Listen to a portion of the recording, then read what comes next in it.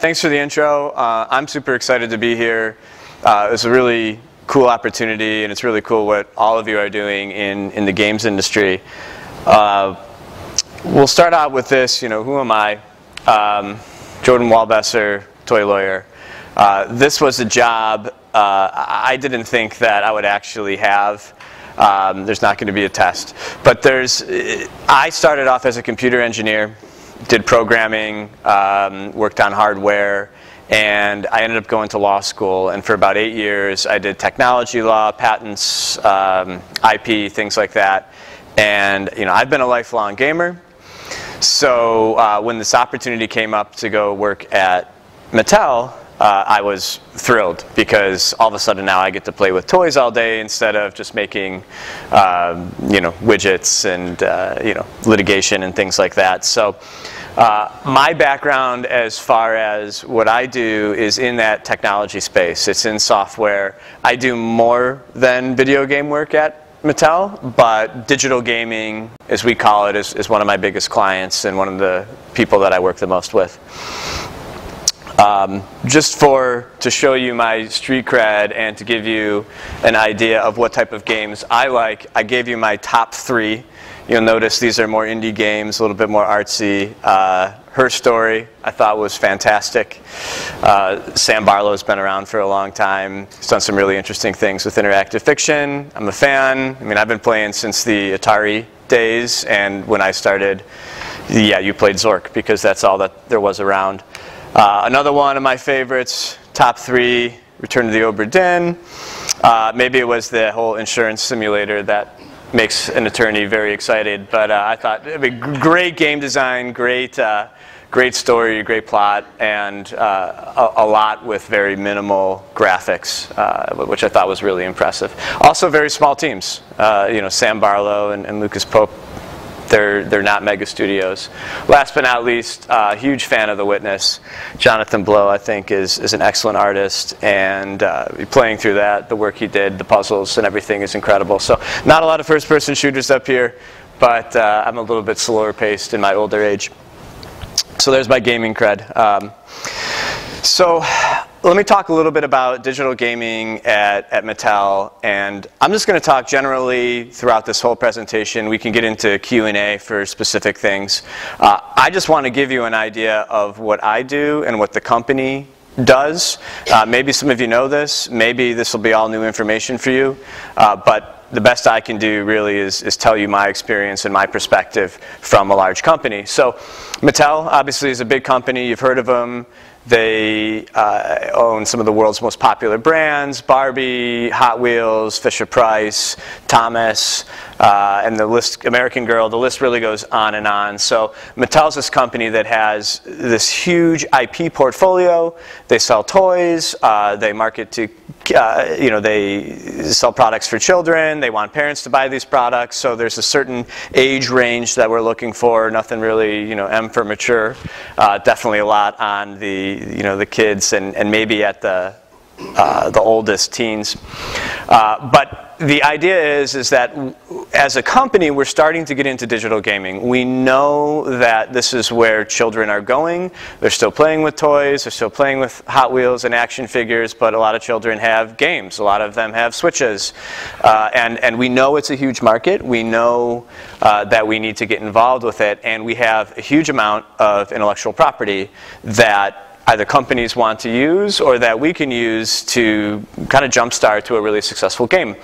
So Mattel has done things like self-publish recently. We've done a game called Hot Wheels Infinite Loop, which has won some awards and accolades. That's a self-published game. Mattel is the one doing that. And of course, we've also had integrations where Mattel licenses out its technology to its IP to other companies that want to put Barbie in their game or Hot Wheels in their game or whatever it may be. So from an internal perspective, Mattel is not a dev studio. We're not a dev shop. We're, at the end of the day, we sell physical toys. The digital gaming team is just a small part of it. But although it is just a small part of it, there is a lot of people involved on the inside to make this work. even if there isn't a dedicated team of programmers to get it done. So here's sort of a cast of characters that you have, all the way up from the chief franchise officer who leads the digital gaming group. Right, and that idea of that position is franchising Mattel's IP into different areas to grow the company. You have a senior director that's really calling all the shots, organizing everything, making sure everything lines up. We have one business development guy at Mattel that does all the digital gaming work. Great friend of mine, he's fantastic, but he's the person. So from your perspective, if you want to talk to a company, I mean, maybe other companies will be different than Mattel's, but that business development guy is usually a good person if you can get a hold of to talk to pitch an idea for your game or for how you could use IP, whatever that may be. That's the person, and that's who we have. There's also a team of people, publishers, that manage our publishing efforts on the different app stores, on Amazon, on whatever it may be, studio managers, producers that do more of the typical game development. But from Mattel's perspective, it's more overseeing, making sure that the game that the developers are producing or that another company is putting together looks good, is meeting our goals, and that we're doing approvals there. So there's a lot of other people behind the scenes. We have community relations folks. We have brand teams. So there's a lot of people that go into this, and even for a company that doesn't do gaming as its primary, it's its primary market, it takes a lot of people to run this. So just an idea of that. We also have to think about how do we want to release a game? How do we want to launch a game? And there's mobile and counsel. That's sort of how we look at it. And there's advantages to both. I'm talking about the children's market right now specifically. Mobile is the fastest growing platform that's out there. Really great penetration in our target demographics. Kids are playing on phones more than they are on PCs, on PlayStations, Xbox, Switch is probably the second biggest. Development costs tend to be low on mobile. Quality and the amount that you need to put into it tends to be a little lower on mobile. The margins are also lower. So you can't make a lot of money. Well, you can't make as much money per user on a mobile game. That can be difficult because you're either ad revenue generating or you have to sell in-app purchases or actually charge for the app itself. So some of those revenue models are problematic. There's a lot of people that will take cuts along the way. Google, Apple, your app stores are going to take 30% off the top. So all of a sudden that makes our margins a lot less. And if we have to pay other people, if we have to pay developers, if we have to pay for third-party licensing rights, for music, for cars, whatever that may be, to Disney, who knows, it's sort of an issue as far as that goes. On the console side, it's kind of interesting because Mattel can ask for what we call higher minimum guarantees. And that's the idea that if a company comes to us and says, hey, we want to develop an American Girl game, we can say, sure, that's going to cost you $1 million up front. And if it's on the console, they know that they're more likely to make that money back. So there's an opportunity for higher minimum guarantees in that space. Development is obviously a lot more expensive. We were just talking about porting actually. I mean, we can port if something works really well on Xbox, we can put it on Switch, we can put it on PC, maybe we can put it on mobile. There's costs there, but they're reduced if we do it right. The distribution models are changing, and this has been a huge challenge because the industry, just years ago, of course, was all disc-based. So you'd sell CDs at Walmart or sell DVDs at Walmart with your game on it. And then it went to digital download, which was a little more interesting, a little bit easier from a manufacturing standpoint. But now we're getting into the Google Stadia. We're getting into, Amazon has its own games platform, the all-you-can-eat platforms that are out there. It's that Xbox Game Pass, Microsoft Game Pass for Xbox. All these different things now where we may not have thought about that 5 years ago, and now we have to start thinking about what that looks like now. And there's also, I think, an increased demand. I should be clear, when I'm using this word out-licensing, it's sort of an industry term that we use at Mattel. That means taking IP that Mattel has, Hot Wheels, and licensing it out to a third party. So when I say that there's increased out-licensing demand, there's a lot more people that are interested in having bigger brand IP, the Barbies, the Hot Wheels of the world, and putting them on console. So Mattel is a multi-billion-dollar company. It's huge, it's international, but there's a lot of constraints that our digital teams have. One of them, of course, is budget. We're not a digital gaming company. That's not our #1 priority. So the budget for our digital gaming team is, not billions of dollars.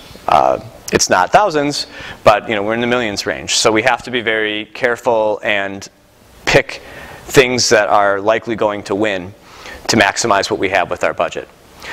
Another big issue for us is regulatory. So when we're making games that kids play, we have to be very careful, and that could be about collecting data, about privacy.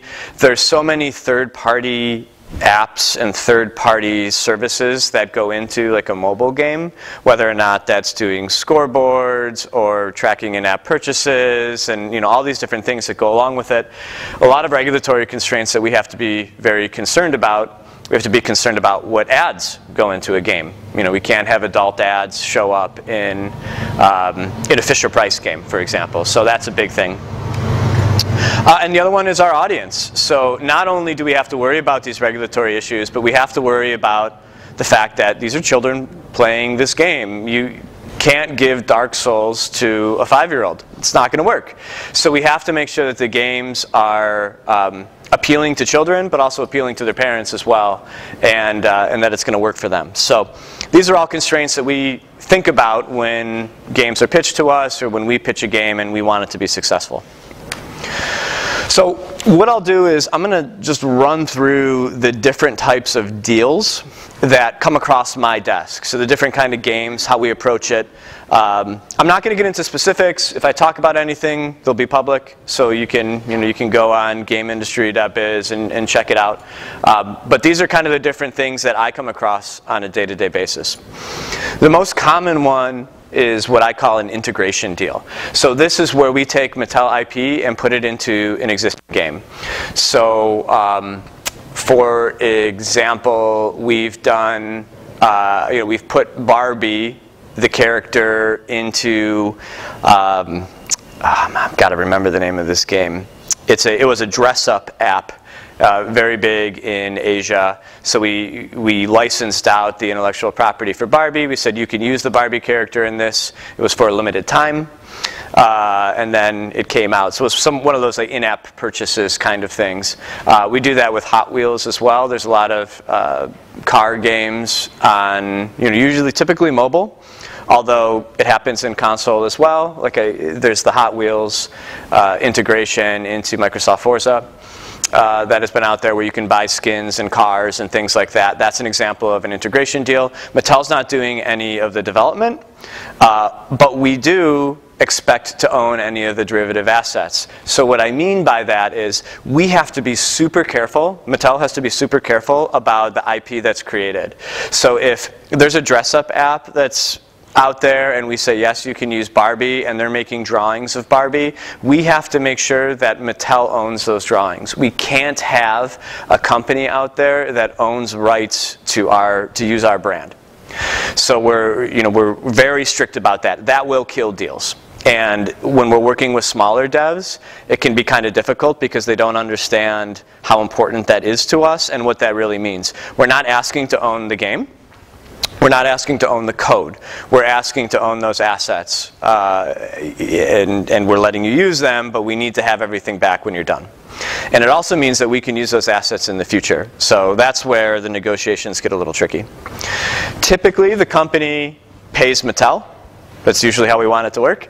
I say typically because sometimes Mattel has done deals where we've licensed things out for free, but there's going to be a huge marketing push. So there'll be some, we get something out of it typically in marketing. It'll be a lot of buzz. Those are very atypical. Mattel will get paid sometimes just by a flat fee, like an MG. Sometimes it's through revenue sharing, so we'll take a cut of whatever the in-app purchases are, whatever the ad revenue is for that certain time period. All sorts of formulas. We can be really creative there. This is where the business development guy gets involved. Yeah? Can you give us any idea of what margin like a company like Mattel would take? It depends. So it's a really good question, and it comes down to so many factors. Part of it is like how long that IP is going to be integrated into a game. So if it's like Microsoft Forza, we can't really take it out. Once it's out there, it's there. It really is a revolving door. I can't really give you an exact number. I think we've gone, I mean, it could be as high as 60%, it could be as low as 10%. It's like the deal is so variable, and we're never, I don't think we're ever insulted by that negotiation. It just, so much is involved. Because if there's a higher minimum guarantee, meaning you say, you know, I'll pay Mattel $50,000 to use Hot Wheels for a month, like, okay, that might be good for us because then there's less risk on our end. If it's a flop and you don't sell anything, then we got paid up front, and then sometimes we adjust the back end accordingly. You know, to split revenue, we can have escalators that say, hey, you know, if you make $100,000, it's going to be at this percent. If it's $1 million, it's at a higher percent or a lower percent, whatever that may be. So it's really, there isn't like, we don't ever come in and say, yep, we want our 27%. No formula. It's amazing. $1 million company, a lot of it is just sort of, you know, okay, let's see how this feels. But the pressure on Mattel and on any company is that they have very valuable IP.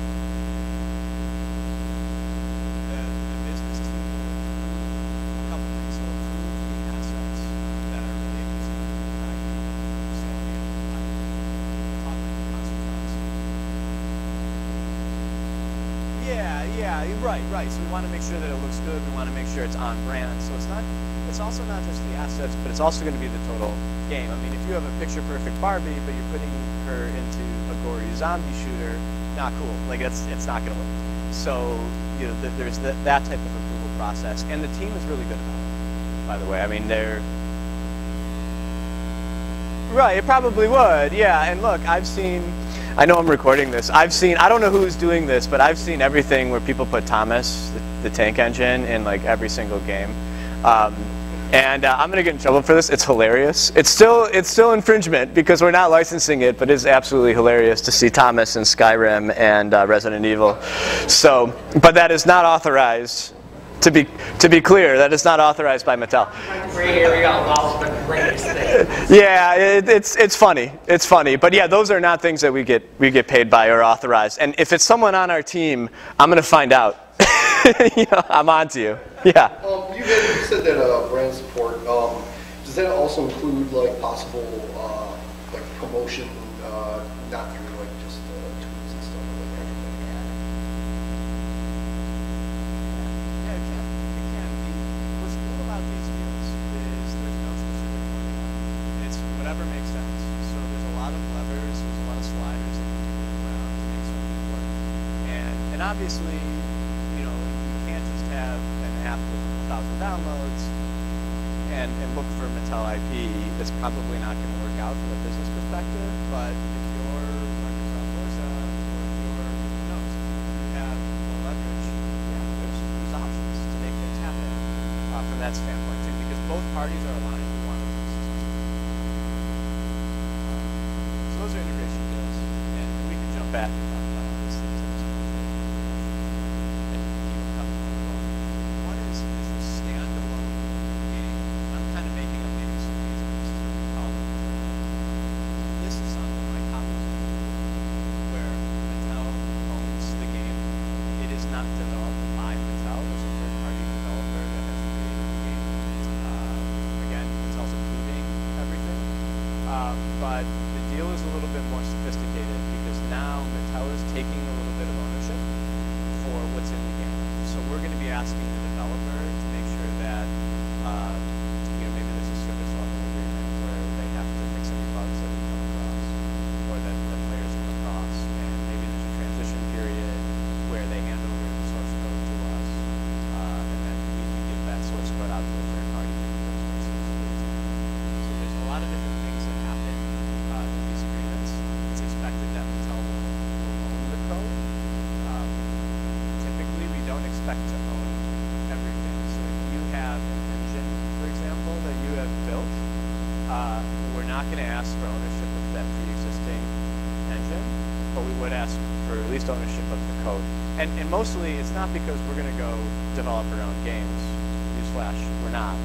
We just want to make sure that we can service these games, update the games as needed. If either like the relationship between us and the third-party developer ends, they get bought out, or maybe sometimes, you know, there's companies that will do translations, localizations. You know, we want to make sure that we can just hand them that code and they can do it quickly and efficiently. From a payment perspective, these deals look, there's still a lot of sliders, but they're usually bigger money deals. Sometimes Mattel will pay a developer money in advance to develop the game. So I'm just throwing numbers out here. These may not be accurate. We might say, developer, here's $1 million, build this game. And the idea is that Mattel will take 100%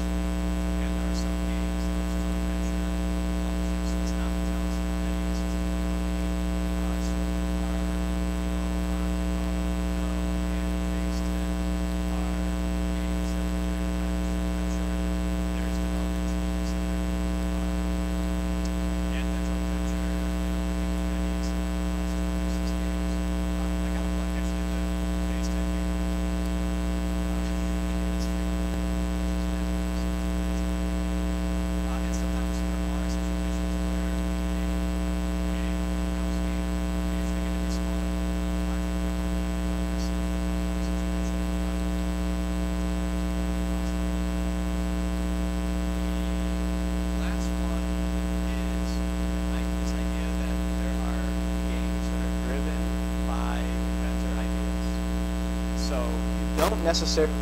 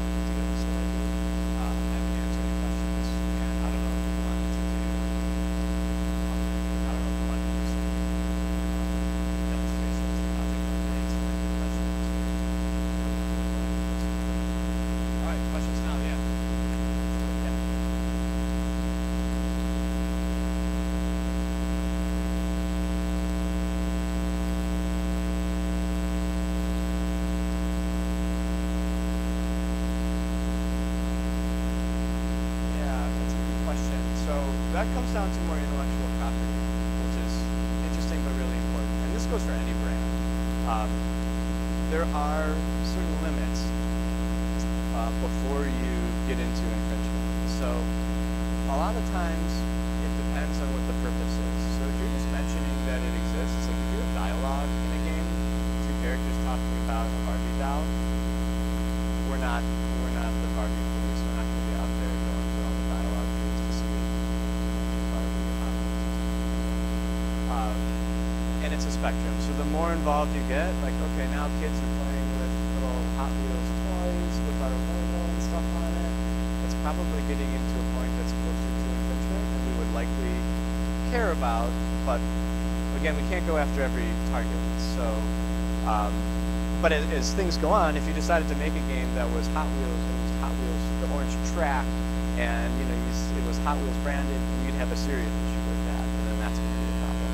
But just mentioning something is probably okay. It's probably not going to be something that that either appears on our radar or that we'd really get upset about from that perspective.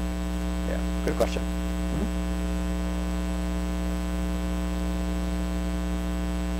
From something to actually be like a plagiarized or something like that, just try and make a knockoff. Yeah, so no. So that is, if anything, let me help you with that. There is no set percentage. There's no like 50 or this looks more like it or not. It's a multi-factor test to determine. So there's infringement. So a lot of times there's going to be likelihood of confusion. Are you confused that this is a Mattel game? Are you confused that Mattel sponsored this? It's going to be, is it a commercial use? Is it educational? There's going to be all sorts of factors that are looked at. And just because, you might have all those factors, doesn't mean that there's not going to be a fight about it. So I think when in doubt, if you want to use another company's assets or it looks really similar, you just have to be careful about that because, and this is the problem, because people do this because they want people to recognize it. They want to recognize, oh, this is Bone Shaker, which is one of Mattel's Hot Wheel cars, or it's Thomas. And, oh, we want to recognize that, and oh, maybe if I just make it green and change the face a little bit. The point is, the reason you're doing that at the end of the day is because you know people will recognize it.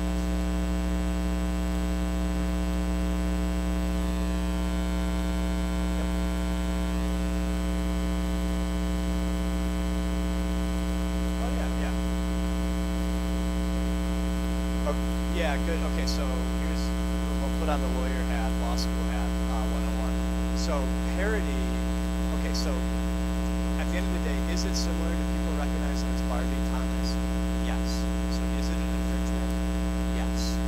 But in the U.S. and in many other countries, we have something called fair use.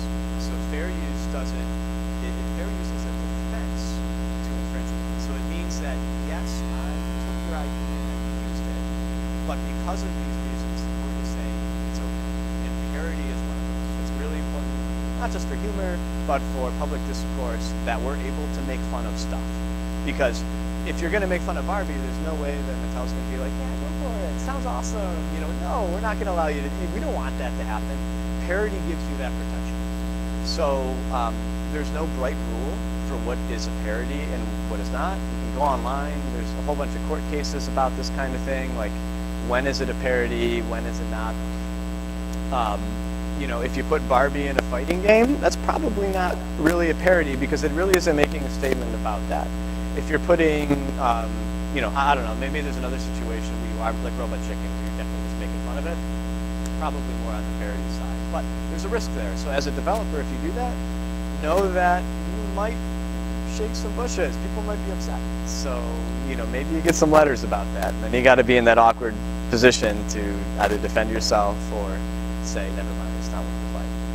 You get a question? Oh, yeah. Oh, yes, this is a, yeah, that was a big fight. So definitely looked at, it's a good case to look into. I wasn't involved. That was before my time. That is one where Mattel sued Aqua about the use of Barbie Girl. Eventually that went up to the Supreme Court. That was considered a parody. So it's a really good case. If this is something that's interesting to you, check out the Wikipedia article. It's solid. Barbie and Hot Wheels with Thomas the Tank Engine.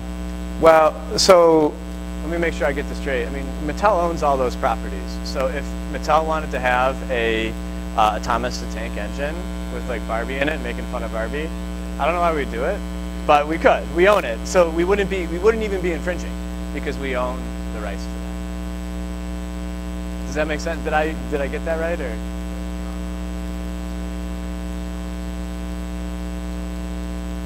Yeah, that's a good question. I think at our lowest end, there's Fisher Price, which is really, we call bump to bus.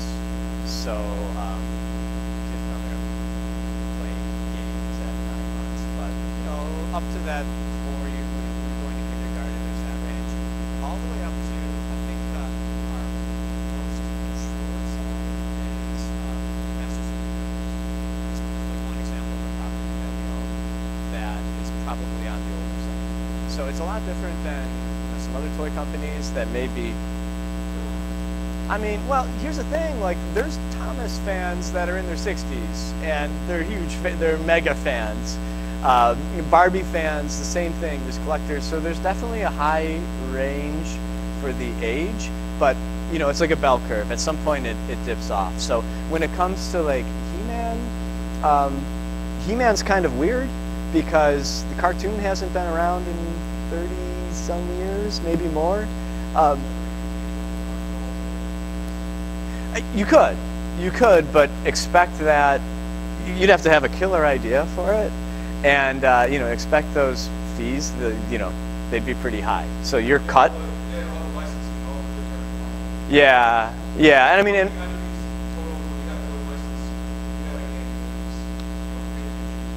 Well, if it was all Mattel IP, then you'd only have to do a deal with Mattel. But if you're adding in My Little Pony, then now you got to deal with Hasbro. And if you're adding in, I don't know, Dora the Explorer, now you got to deal with them. So where this gets, and this happens, and this happens.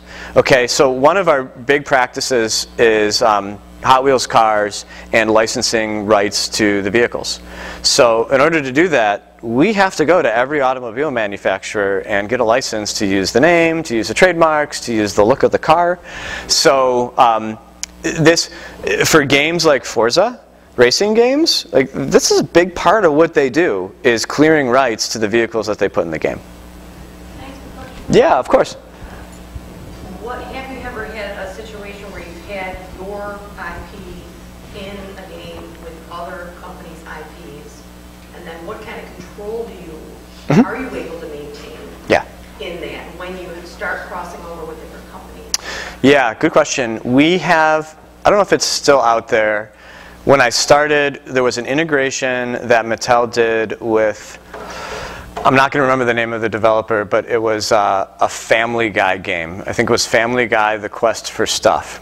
And the idea was is they wanted to use, this company wanted to license Masters of the Universe. They wanted to have He-Man in the game. I don't know what the game was about, but they wanted to have He-Man, a couple of like, a crossover. Yeah, they wanted like, yeah, Castle Grayskull. Like literally, I was on the He-Man Wikipedia, and I can't believe this is my job, you know. And I'm looking up like, oh, what is the Master Sword called? Is that really what it is? Because I have to put this in a contract. In that situation, we had approval rights over how Mattel IP was used. So obviously, Family Guy content's a little bit more mature. It's a little bit more edgy. There's probably stuff that isn't like, you know, kid-friendly in that game. But because we were licensing out an older age range property, we, you know, our thing was we just had to have approval over how the IP was used. And the way that deal was written, like we could pull the plug at any time. If we just didn't approve it, then they couldn't go forward. So that's hard because I can't write that in. There's nothing I can do in a contract to make that work. There just has to be an agreement between the brand with what they're going to allow and with what the developer wants to do in the game. And I try to build in like ways that, okay, you have 7 days to do this and you have 14 days to approve that. And if we say no, reasons why, we try to, but like I'm glad I'm not involved in those conversations because those are hard. So that kind of controls what they can do with the other intellectual property they're using. If you don't like it, you just, well, we're out. Yeah, and it's right. Yeah, exactly. How it works. Exactly. Yeah. So that's sort of how we keep control of it. But we know at some point we lose a bit of control when we're doing an integration like that. But you know, we try our best. And another thing we do is it's usually for a limited period of time. So it's not like a forever thing. This was, I think, for both that dress-up game and for the Quest for Stuff, Family Guy. Those were maybe a month, maybe 2. I think that was it. And then you could still have the items that you earned, but after that, there wasn't any way to get them. Yeah, exactly. Yeah. Yeah, I was thinking about more logistics about those fan things. Like, well, if you were to make a fan game that was like, had premises would be a logistical nightmare to professionally license, like say, have the Minions and Mickey Mouse and Bugs Bunny all duke it out in this fighting game. Yeah. What are the chances, like, would you have a chance, a legal chance of keeping that up if they were to target you? It'd be difficult. I think, I mean, maybe if it was done in a way that was a parody, maybe you could be successful. But I'm thinking like as a tribute, like it's clear. Yeah, like. How do you prove it's a parody? Yeah, proving a parody is really difficult. A lot of times you have to go to court. Really. You definitely have to license if it had so many detailed pieces of Mattel song. Yeah, structure. It would be, yeah, you'd probably want a license, but even as like a fan piece, practically speaking, even Disney doesn't have the money to go look for every possible infringement. So if it stays under the radar, maybe you don't get a letter, but some companies are pretty good at keeping track of that, and if it becomes popular, and even more if it starts making money, that's going to be a big issue, and you're probably going to get some letters that are not friendly, you know.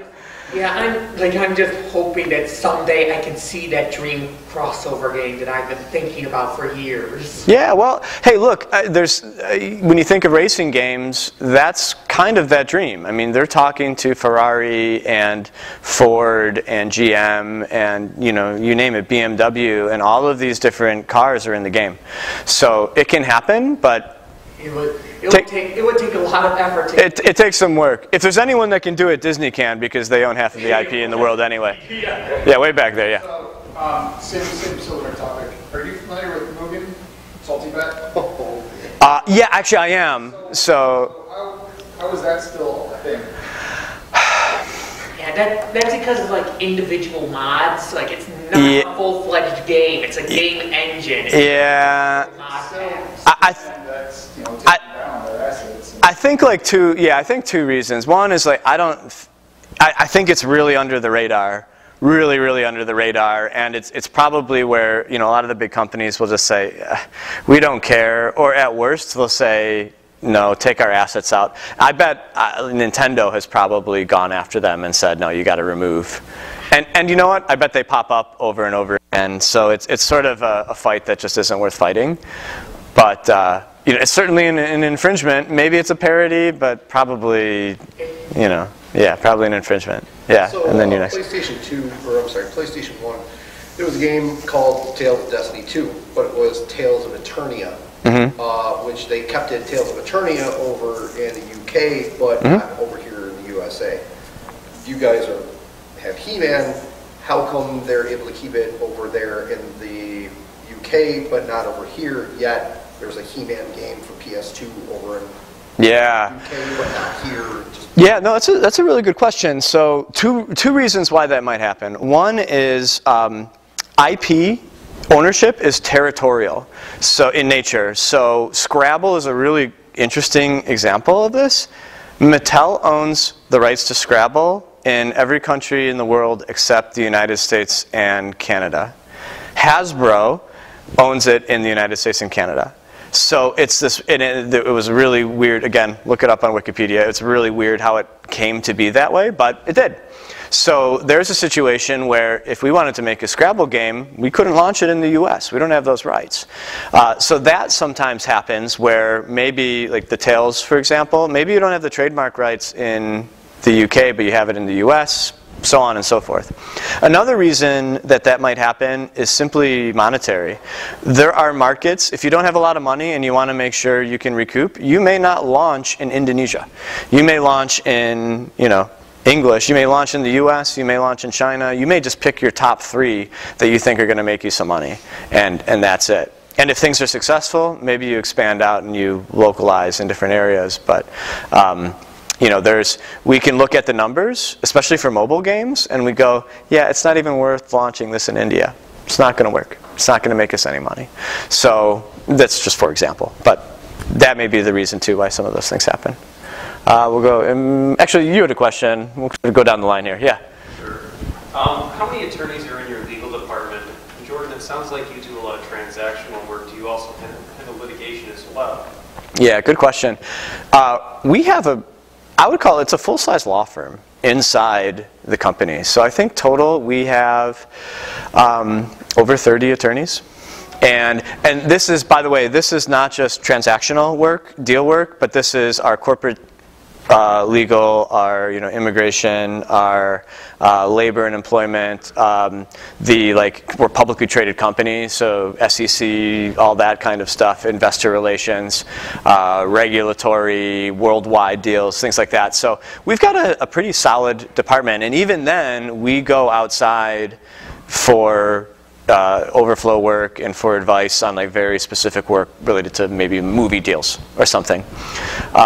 So although I do transactional work, we have a litigation group. So, but that doesn't mean usually that I just hand it off. Typically that means I'm involved if it is going to go to litigation, and then we kind of work together on different things. So, yeah, really good question. I was surprised. I mean, it's like a real law firm, just inside a company. Okay. So those litigators in-house, would they actually file the suit themselves, or do they refer that to outside counsel? Usually outside counsel.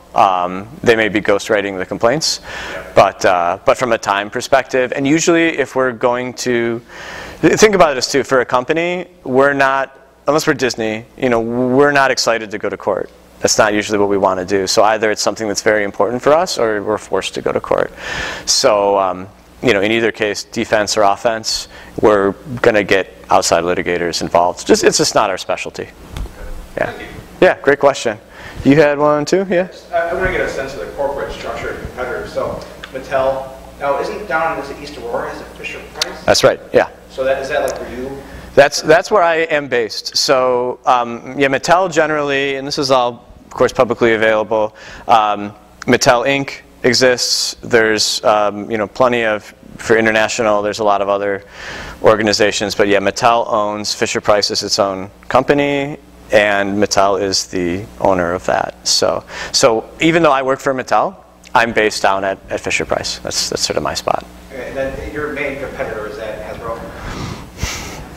Probably. I mean, that's one of them. I mean, there's a lot of different toy companies around. Hasbro, Spin Master, Jax, you name it. And our competitors, those are toy competitors, but our competitors are also Netflix and YouTube and, a stick and a bat and all those different things. So, Is it like you almost have like frenemy relationships with a lot of these companies? The only frenemy relationship that I've really dealt with is with Hasbro over the Scrabble thing. So it gets complicated, but because the toy industry is really interesting, we have to come up with new ideas every year to keep it fresh. So there's a lot of competition over that, and the companies don't usually collaborate because they don't want those ideas to be shared or for someone to say that you stole our idea and for fights to break out. Those are the big toy company fights, are in trade secret theft and things like that. Yeah. I'm gonna go back here. I'm trying to grab people that haven't, so yeah. Me? Yeah, you. All right. So where would you recommend I look to find a lawyer to help me draw profit sharing and royalty agreements? Yeah, that's a really good question. So let me give you a couple options. Generally, you can talk to the Bar Association. They may give you some suggestions. That's probably not my first pick to where to go. You might want to talk to, UB has an entrepreneurship law clinic. Let's see. Conflict. I'm actually an adjunct at the law school that is on that clinic, so that, check it out.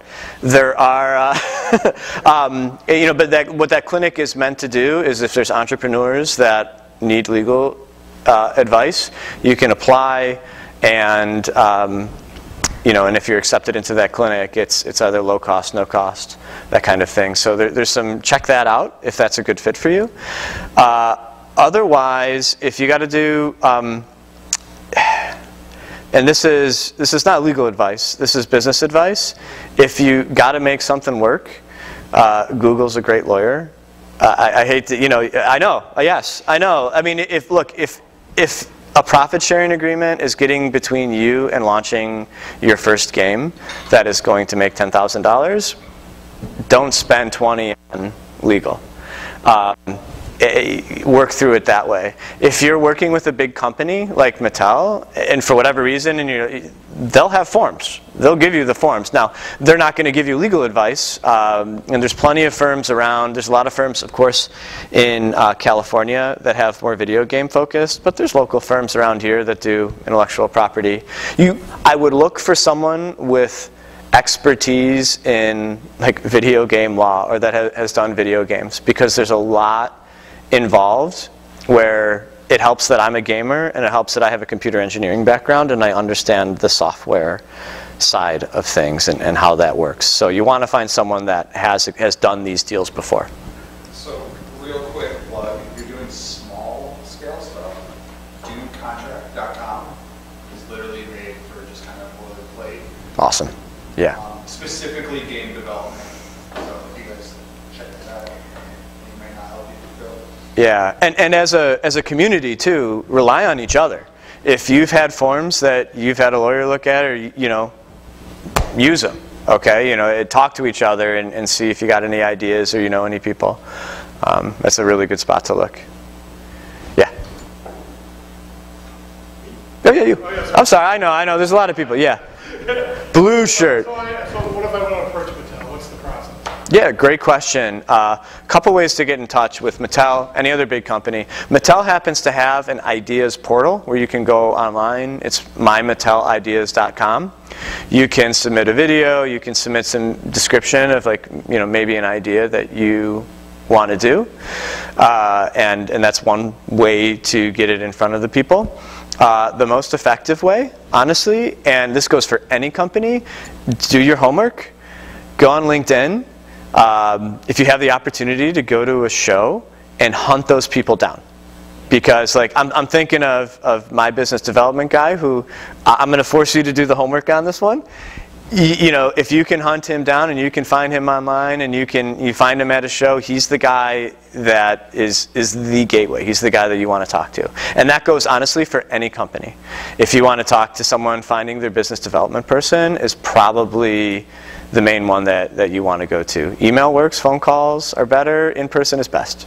Yeah, licensing expo. Licensing expo, yeah. So look, our teams, they go to Gamescom, they go to CES, they go to E3. They never invite me. I'm mad about it. You know, but all the PAX, you name it. If they are looking and they are hungry to find opportunities to license out, to license our IP to games that are going to make us money, and they're looking for opportunities maybe to work with developers and find developers that can make games, and to find service providers that can service our games. So it's definitely out there. Yes. How expensive is it to like license a Mattel IP or to use it as an asset of my game? Is there a range?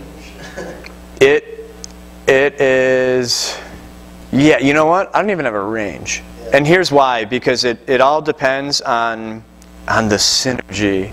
So if you got a game and you can convince someone on the marketing team that it would be awesome to have Thomas in this game, like I've run across deals where we've done it for free. But the expectation, by the way, is that millions of people are going to see it. And it's going to have like a really positive effect, and we're going to go trumpet it and put it on social media and do all this. On the other hand, you know, if you show up and you're like, yeah, I want to go put He-Man in my fighting game, and you're going to sell 10,000 copies, you know, you may not get so high of a reception. But there's really not a range, because it's not usually just a hard cost. It's, you know, sometimes it's profit sharing, sometimes it's upfront. It can be anything. But what Mattel and any other company that owns IP is looking at is how can they make money.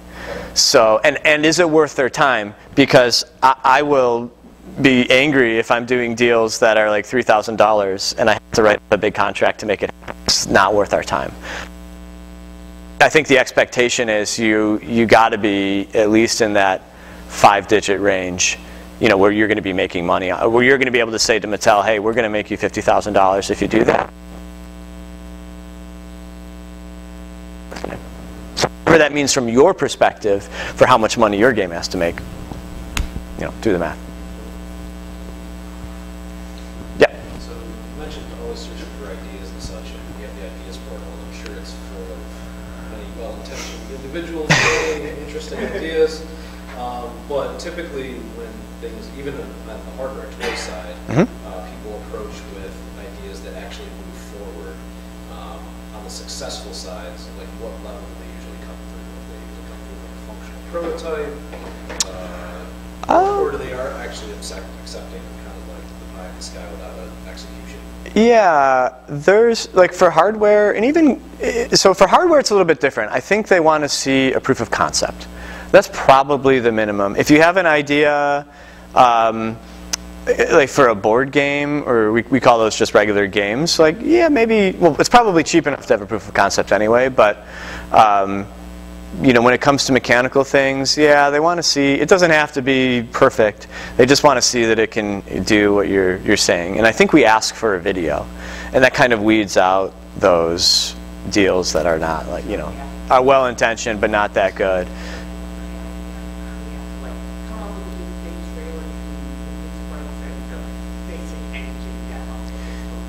Yeah, when it comes to a digital game, that's probably the case. You know, but it depends, I think, on what you got to do. But it's a lot easier for the brand teams to look at a concept and say, oh yeah, we could do this, because they have ideas too that they want to make work. So it might spark them. I just want to piggyback on Chris's question, because this whole presentation I've been thinking about Power Glove. And, oh yeah, man, yeah. From Mattel, and I just want to know how. Okay, so two things, like how much does the original like inventor get out of the cut, and how? I'm just wondering, because I know in the portal, you know, your time. Yeah. I'm curious how that negotiation went with Nintendo to sell it. I wish I knew. So I don't have a lot of information specifically on the Power Glove. I'm going to look tomorrow, because now I'm curious. But how it works with inventors typically, so we have a whole department that does inventor relations, and if you come up with an idea and we put it into a product, and you know, the numbers I've seen, and I'm not going to say what is typical and what is not, I've seen as high as 10%, I've seen as low as like 1% or even 0.5%, but it all depends on what it is. If it's like you know, a small piece of an action figure, maybe it's on the lower end.